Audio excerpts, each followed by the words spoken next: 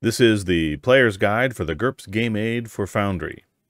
Your GM is running GURPS on Foundry and wants you to play, so they will provide you a URL that you type into your favorite browser. We find that Chrome works best. That's all you need. Enter the URL and it'll bring you to the login page. Select your user and type in your password and then join the game system. You'll be asked to pick your color, and this is used by Foundry in various elements to indicate who you are, and select your character if you have more than one. The GM will assign these to you. And now you're in Foundry. On the top right, we have the various tabs. You're mostly going to be using Chat, Combat, Actors, Journals, and Config. But most of the time, you're just going to want to have the Chat tab open. You can right mouse click on any tab and it'll open up in a separate window, and this is very useful in combat to say bring up the combat tracker and put it someplace else. That way you can see both. The top left is the token controls, measurement, and journal. The most common mistake is you get out of token controls and then you try to grab your token and move it and you can't. That's because you're in something else. Get yourself back into token controls. This, by the way, is also where modules will add other features. We add the effects modifier pop-up button, and I currently have splatter loaded, so it gives me the ability to clear blood. On the bottom left is the list of connected players, and then the macro bar, and then our modifier bucket. More on that later. 3d6, which you can just click and roll 3d6, or if you right mouse click, it rolls 1d6. By the way, you notice dice are appearing. I have the Dice So Nice module installed. And the game pause spinner is just telling us that the GM has paused the game, which means I cannot move my token around. You can move the map by right mouse clicking and dragging, and you can zoom in and out with your mouse wheel. But let's get to your character sheet. On the Characters tab, any character that you control will be displayed here, and you can click on the name and that will open the character sheet. Or if your token is on the screen someplace, you can double click on your token and that will open the character sheet. You can move it anywhere and it'll remember that. Also, you can double click on the title bar and it will collapse it. So let's take a look at the character sheet. Most things that are in yellow are actually buttons. As you mouse over them, they'll turn into a button that you can click and it will roll that. For example, the GM asks you to roll against your character's perception value. You would mouse over the perception button and press it. If you look at the top right there, there's a little exclamation point above the chat tab indicating that something new has appeared there. That's why I recommend that you probably keep the chat tab open all the time. And you can see that your character has rolled perception and they succeeded. Yay! Now the GM may ask you to roll blind perception, meaning you do not see the results. You can do that by holding down the control key or the command key on the Macintosh and pressing the same button. And it doesn't show us the result. But on the right is the GM window and you can see the result. Here, I'll do it again. We don't see the result, but the GM does. Or the GM may just put the roll in the chat for us. You can see here, blind roll perception. It's a button. If I mouse over it, it will roll a blind roll for Alejandro. So I will do that. The GM may put other things in the chat log, and you can click on them in the chat log and roll them. You can also save them. I can take this blind roll perception, if I know I'm going to be doing it a lot, and I can drag it onto the macro bar. So now I have a macro button that rolls the blind roll perception. I can also take this and drag it into this little teeny area. This is called the quick notes area, and it's a place for you to put quick notes. And that puts the blind roll perception button there. Okay, if Alejandro hasn't found it by now, he's never going to find it. These trackers right here monitor your hit points and your fatigue points. You can manually change them by clicking these buttons. Holding down the Shift key will make it move by 5. You can reset by clicking these buttons. Although in most cases, you may not have to manually control this. The GM may be controlling this for you, especially for damage. Over here on the right, this yellow bar is not clickable, but dodge is. That is your character's dodge. This button's going to be used a lot, so remember where it's at.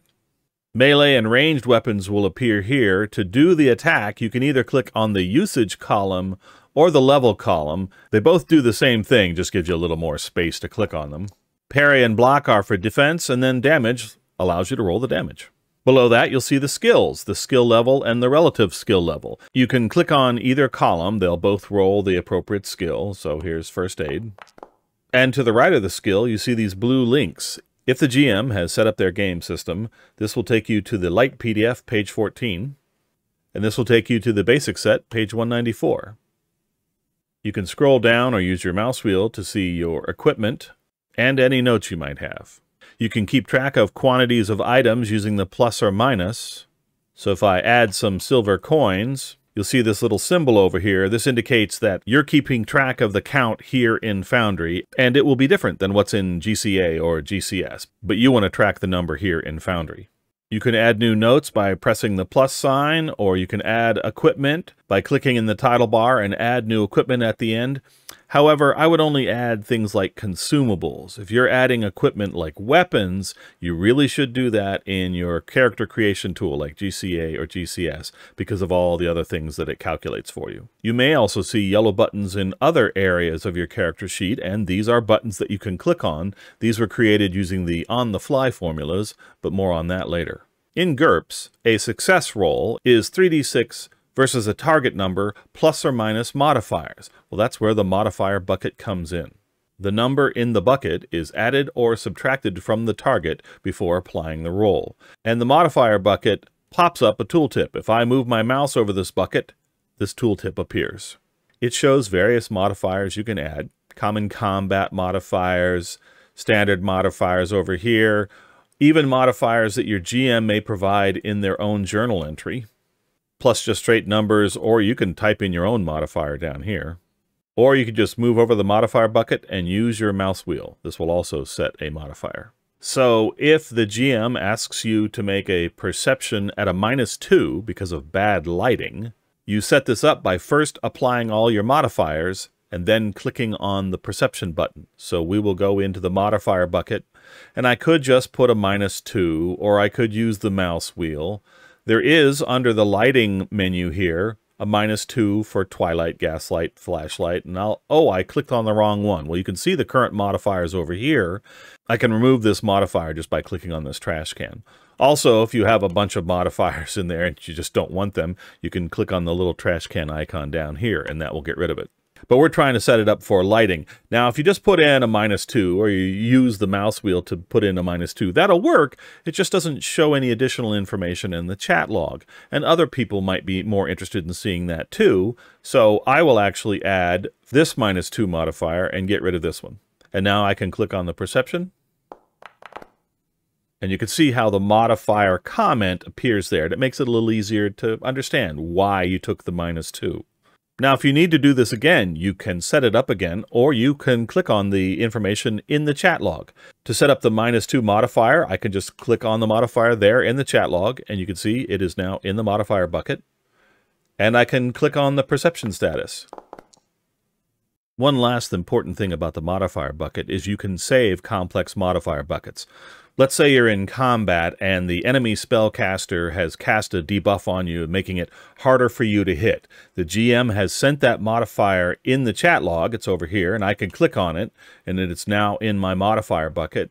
But you're trying to knock the wand out of their hand, so you're going to shoot for their hand. Here's a -4 modifier. But the GM also indicates that it's bad lighting, so you go into lighting and select the torch that they've indicated. So here is this modifier bucket with all of these modifiers. What you can do is drag the modifier bucket onto a macro button, and now anytime you click on the macro button, it will set your modifier bucket up. So here I'll clear my modifier bucket, I'll press this button, and it's back again. The last thing I want to show you are the chat commands and the on-the-fly formulas. If you type /help, you will see the available chat commands, and this link will open up the user's guide. You can go to the on-the-fly formulas section and see all of the various formulas that we support. And if you type this into your text areas on your character sheet, they'll turn into buttons and do these various things. I'll leave you with an example. We want to create a button for Alejandro to do an acrobatic dodge. I'll double-click on the Quick Notes area and enter in this formula. It says create a button with the label acrobatic dodge. And if you roll the acrobatic skill and it passes, then roll dodge at a +2, otherwise roll dodge at a -2. So we'll save, And now here's the acrobatic dodge button. And if I click on it, he failed his acrobatics and failed his dodge. Another example of a beneficial on-the-fly formula is the first aid kit. When rolling first aid, if you have a first aid kit, you can roll it at a +1. Well, we can create that modifier. I can double-click on the first aid kit, and the editor opens up. And in the notes section, I will create an on-the-fly formula. On-the-fly formulas are always inside of square brackets. So this will create a +1 bonus with the label that just says with kit. And you can see the button down here now. So if I want to roll first aid, I can click this. It adds it into the modifier bucket, and then click the first aid roll. And you can see in the chat that it's 13 +1 because of the kit.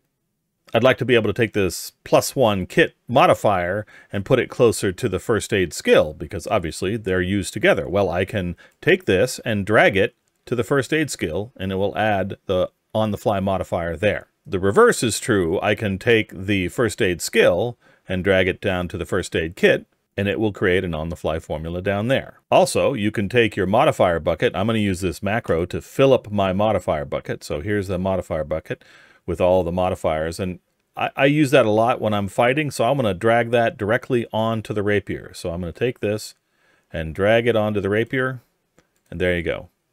Doesn't have a good name. You'll have to go in and edit it yourself, but there's the modifier bucket. You can double-click on this, and there's the on-the-fly formula that creates that, and then we just need to change the name. I'm going to call it Nighttime. And if your GM has any sound modules or animation modules installed, you can use the on-the-fly formulas and chat commands to add combat animations or animations to anything. Alejandro is going to fight Bog here, so he's going to target Bog, and to do that as a player, you just double right mouse click. It's not completely necessary, but it helps the GM a little bit later, and the animation sort of needs to know where it's going to go. And now Alejandro can attack.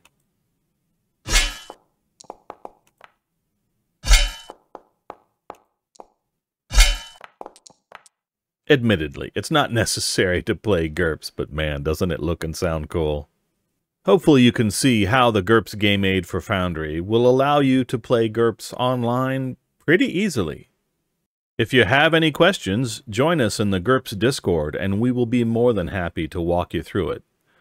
And as always, thank you for watching.